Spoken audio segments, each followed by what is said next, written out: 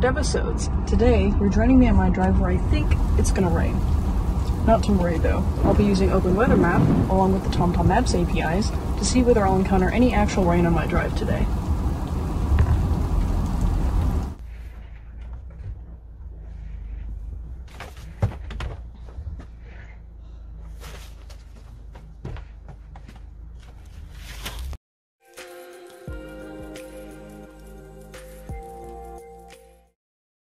So today we're going to be talking about using OpenWeatherMap with the TomTom Maps APIs, which is luckily something that we're on, that we've written about on the devlog itself. So essentially, I feel like at a high level, you're using the map tiles for basically two different modes, right? So we have clouds and we have precipitation at the end of the day, right, Jose?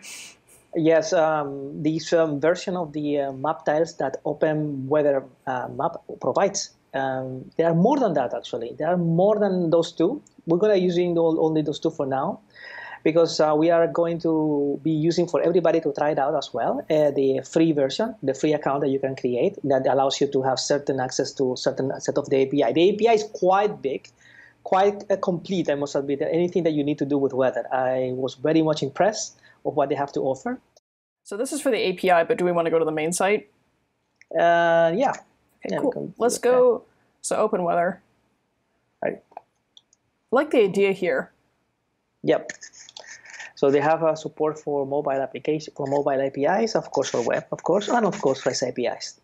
And we are interested in the REST APIs, of course. Right. So for us, I think it means that we could, could we actually make this available for mobile if somebody wanted to use it with iOS? Because I know this tutorial, I think, only covers web, right?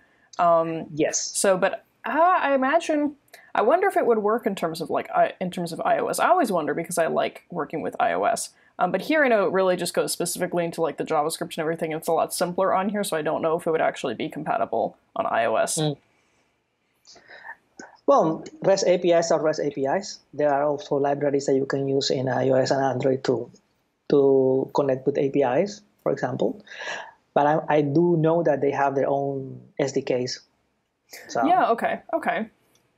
But in this case, it's just simple REST API calls. We're going to use fetch, normal, in JavaScript, just to get the information that we need. Yeah.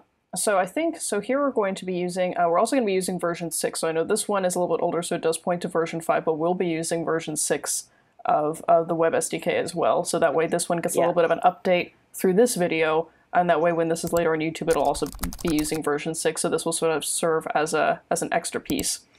The new version 6 was released no more than a week ago.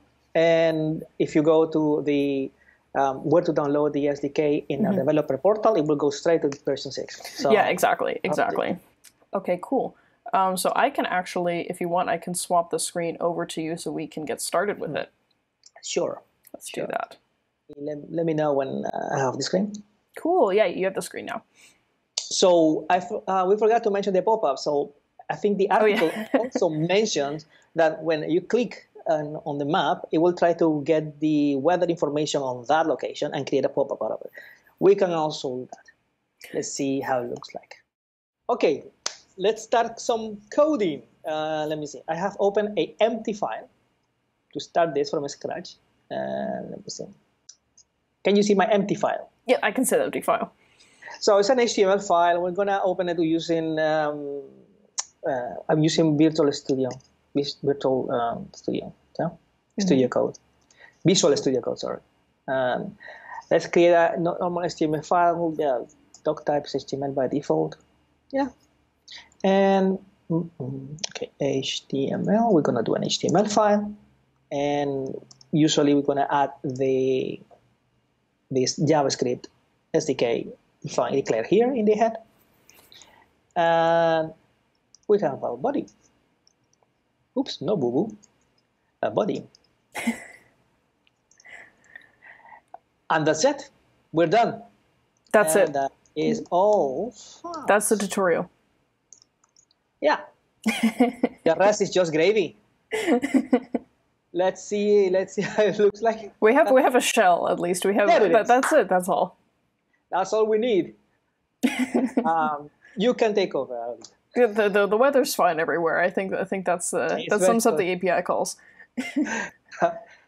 Okay, let's go to developer portal. I'm gonna get another code that I have recently here with only using version 6. So we'll upgrade the sample application. Yes, will be inside the hand, and let's see. I have this one here. Let's confirm the latest version is 6.4. Let's double check and if we go to documentation, SDK for web, you can see it here in the download section, version 6. And indeed, it's version 6.4. So we're adding the map is using a div. And it's okay. As always, we start with the basic map. This is fun to start. Well, yeah, no, it's fun in that way. It's also building not so far away from like most of the tutorials we do, because when we're on here, we always usually start with the basic version, with the exception of, I think, when we did geofencing, and a few things a few times where we sort of picked up from where we left off. Most of the time, we're still starting with the basics, and so here it's starting with the basic map. So even if you just have the basic map running, you can still follow the tutorial. And inside this is div, and then we're gonna add the script. What do you want the script? We're gonna add the code here. So the first thing is to create the map object, and we know this is pretty map. And the pretty map contains after a bunch of options. And the first one is the key. Oh, you remember the key? It's not the correct. Oh, it's that one. Yeah, is it this one? Yep, it's that one. Okay. Okay, I'll have to tell them. Okay, the container is the div called map. The ID is map. We're gonna center where? Can center on Austin, but I don't know if we have much weather here. Something like that. I just translated roughly. That should be Austin. Yeah, that's Austin. Yeah. Yep. Something like that. So that's basically what I sent you. So yeah, it should be good. So we have a key, we have a container, we have a map location. And this should be it. We do have a map. And there's Austin. That is Austin, Texas. It still says this is all folks, but I kind of have come to appreciate it. Yes. I went to OpenWeatherMap and I created an account and I have an API key from them already. I'm going to paste it here. So I believe that everybody who is watching this video, either live or eventually in YouTube, will actually have access to API. How did they create the clouds layers? To listen, they add in the layer. Oh, okay. They do like this. This is the URL of the tiles, the formatting of the tiles, and then probably add the layer. Yes, they added the layer with this format. We're gonna do. That's what we have. Yes. But I'm gonna do something better. Let's do clouds. Clouds first. I think that's also how the article starts anyways, using clouds first. Yeah, let's go get an object for the cloud source. So if I know, okay, the type should be raster, and the tiles should be an array of the URLs, and then I know that the tile size is standard 256, like we do in the TomTom Maps APIs for display.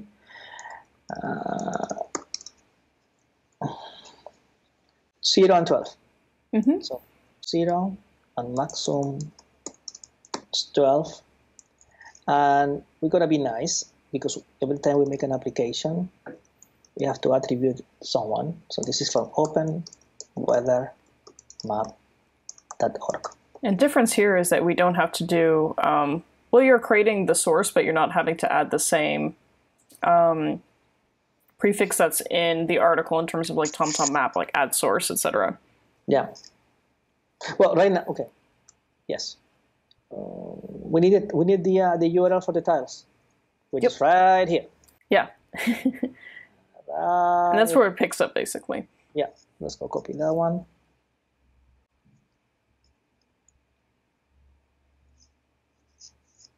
Okay, and our app ID is this. Okay, we have the this cloud source. Now we're gonna create a layer. Let's call it cloud layer, something like that. Mm-hmm. Yeah. So for cloud layer, well, I have an ID. How to call it? The ID is cloud layer. Okay. The type should be still raster. The source of the layer should be cloud. So I'm gonna call it cloud source as well. Mm-hmm. Cloud source, and then we have it visible. Oh, okay? Thank you. Yeah, so we have the layout. Layout, right? And layout has visible or visibility. Visibility and visible. Okay. Yep. Okay, so visibility, like that. Mm-hmm. And it's visible. Invisible. Yep. Correct. Correct. Got it. Okay, so when the map is loaded, completely finished loading, then we just boom, add that layer. And the event is load. When it's loaded, ready? Load. Then when it's loaded, then execute a function. Mm-hmm. Yeah, and this is what we're going to do. We're gonna say when it's loaded, just add these layers. First, yeah, because we add the layer immediately. Yeah, of the source. So it was cloud. We're gonna call it cloud source. Cloud source, yeah. And we send the object. Cloud source. There it is. Yep. Notice, make sure that this name, cloud source, matches. Yeah, exactly. Layer. This one. Huh? Still, this is the version one. The name, sorry. And then the other layer. And that's our cloud layer. The layer is cloud layer. Yeah. And that's it. And that's all it takes to just add the tiles for the cloud, basically. Yeah. So we're just adding an extra layer and defining a new source, which is from OpenWeatherMap. Mm-hmm.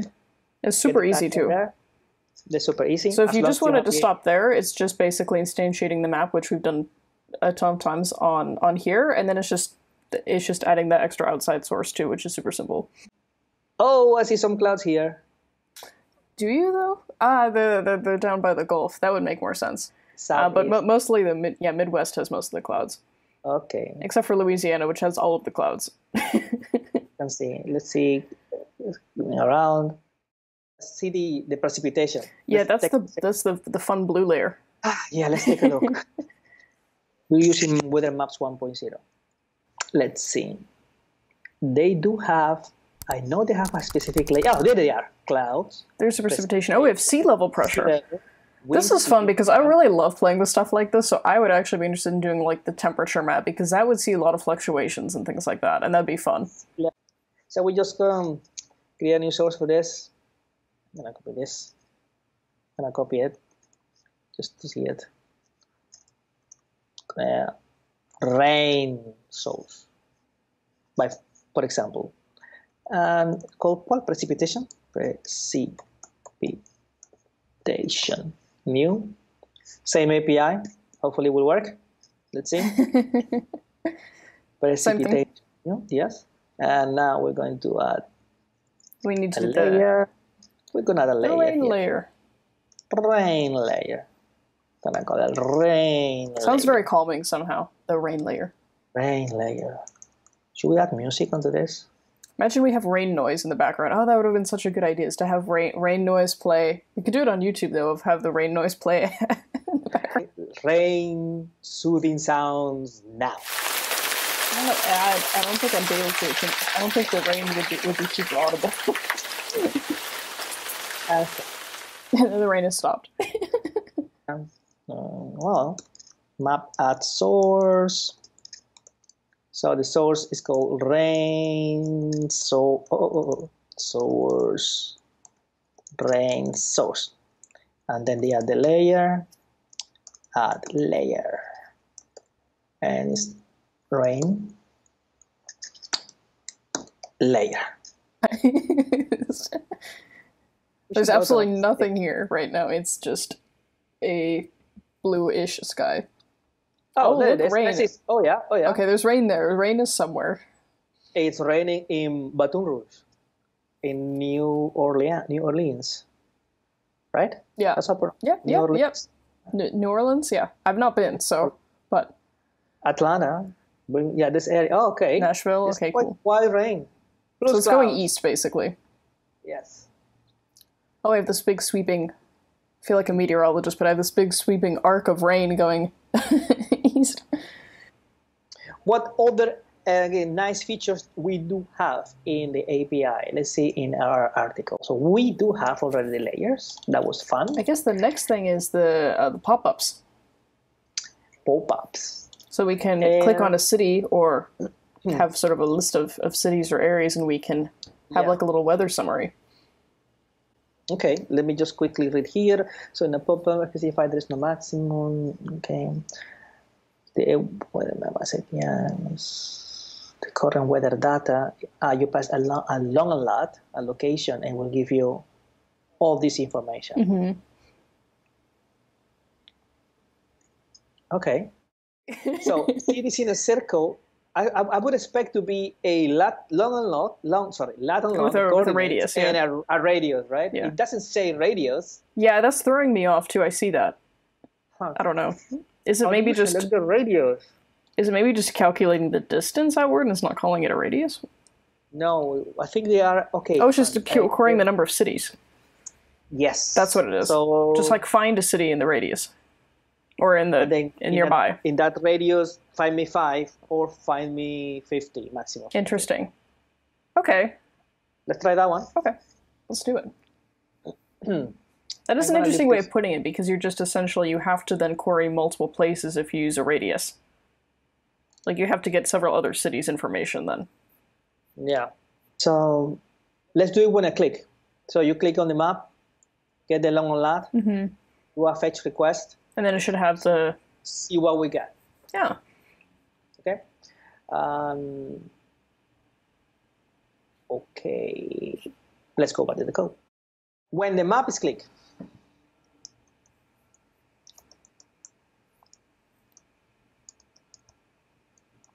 click, click, click.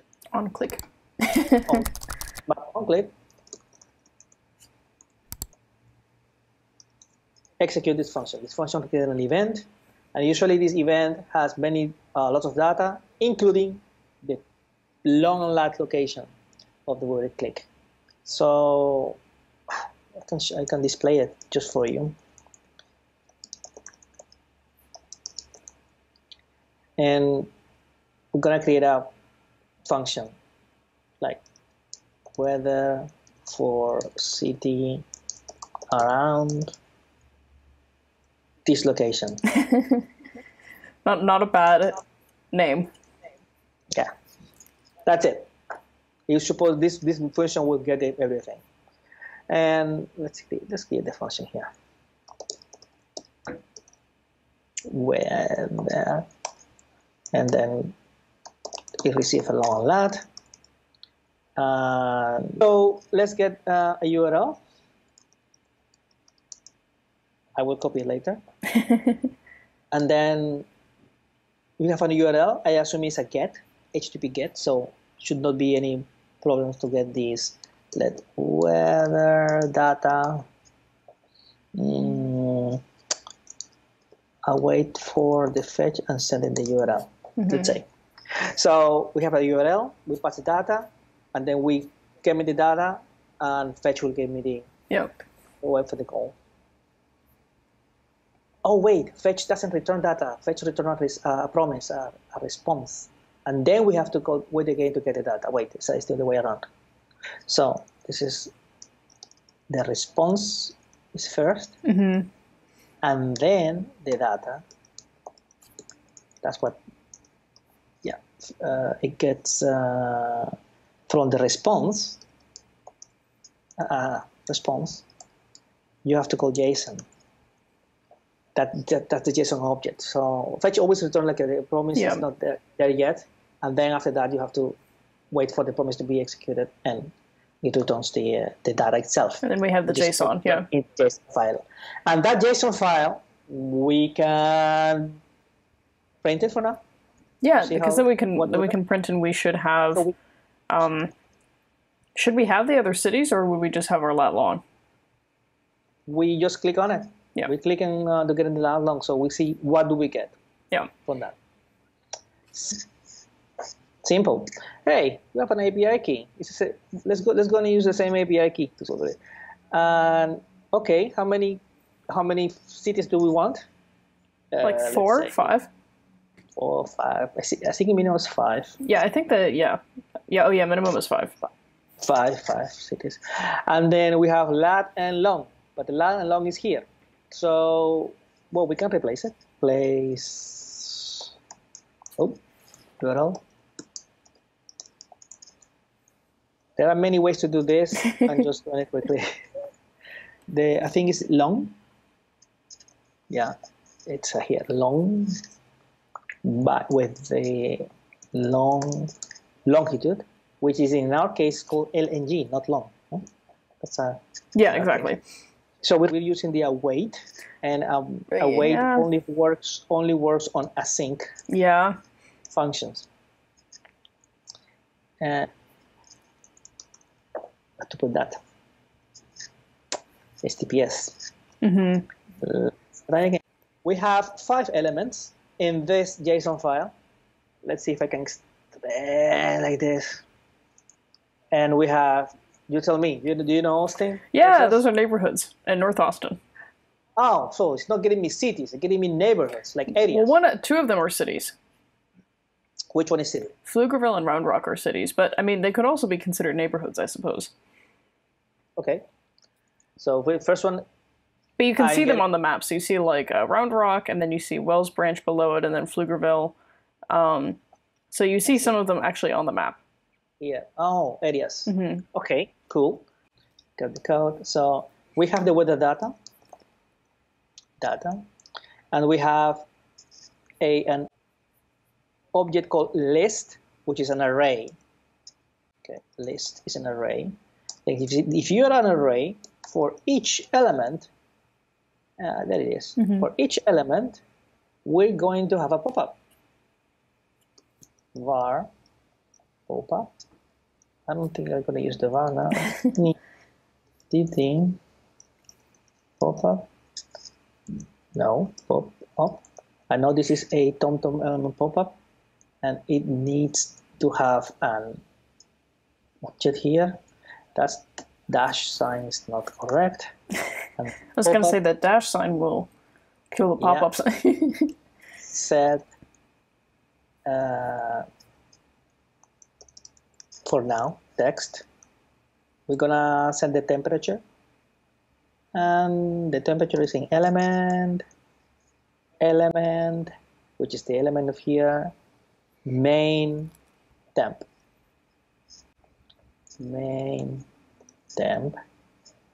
and we should actually put the Fahrenheit if you want. Yeah, or we could just keep them in standard and just scare everybody. Scare everybody. Element, where's the position? The long and lat. There it is. Chords. Chord.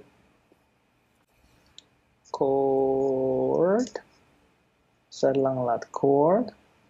And then add to the map. That's it. Cool. That's a simple pop-up for each element of the list. Let's make it look like. Let's see what the pop-ups look like. First pop-ups. We are now in the application, and if I click on Austin, voila! We have now 5 different locations around Austin with different temperatures, which is exactly what we did. Weather conditions, and they have a section called weather icons. And knowing the type of condition that we have, we can get the icon from them. So we don't have to actually create these icons ourselves. Yeah, so we just get the links directly from OpenWeatherMap then. Yeah, the only thing that we need to provide is the code of the icon code. Yeah. So right now we are creating the pop-up element and we're adding a text. So the text is fine, but now we're going to add more than that because I want this text and I want also an icon on it. So we're going to create a element, an HTML element.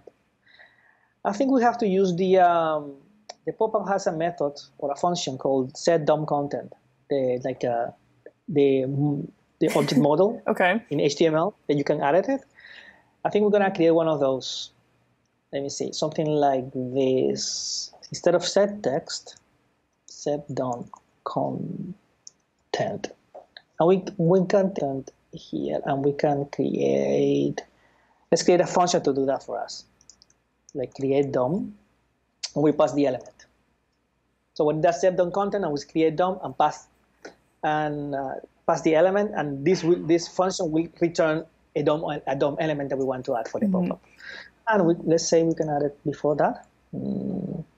Function, create DOM, and then the element is actually the city, to be honest. Yeah, it's the current city or each city. Yeah. And according to the documentation, let's create a div. A div equal.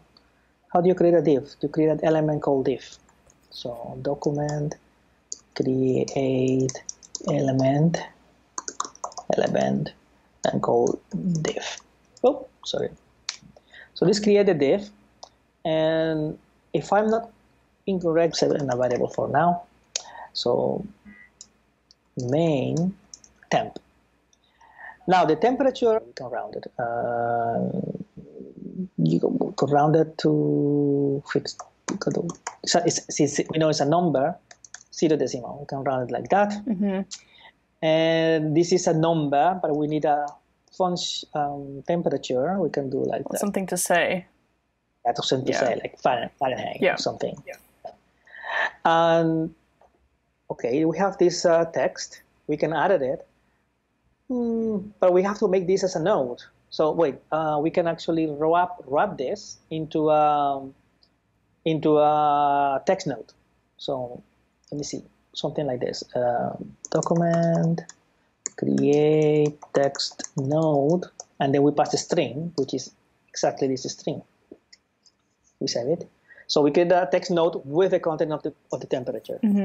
We add this temperature to the div. So div append child to this temperature. That's the first thing. And then at the end we return the div. So we return the div. So what have we done is just exactly the same that we had before, just added the temperature. Let's get the code for the image. This is inside the city, weather, and it's an array. First, get the first element is called icon.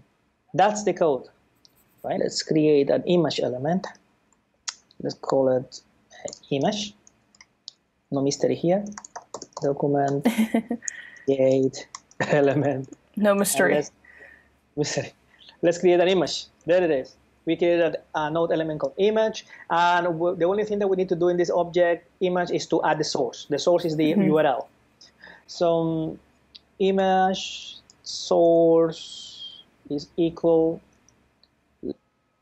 Actually, this will bring an icon right now. Yeah. Okay. And what would happen if I just add the image again to the div? I mean div. That's what I was going to say next. Append child this image. Let's see. Let's see. There we go. Oh, it's cute. It's all the same image. That's cute. Yeah. I like it. Let's add the code. The code goes inserted here. Yeah. The code is there. Yeah. And let's run it again. Oh, there it is. Sunny. It's sunny. It is sunny. So that's getting the icon for our specific weather. Let's see. Chicago. Chicago is cloudy. Like the icon still. Yeah, it's very nice. 25, 24 Fahrenheit. Okay. Let's see, where is the description? The description is inside weather descriptions. Yeah. Weather descriptions. In this case, overcast clouds. Description, right? Mm-hmm.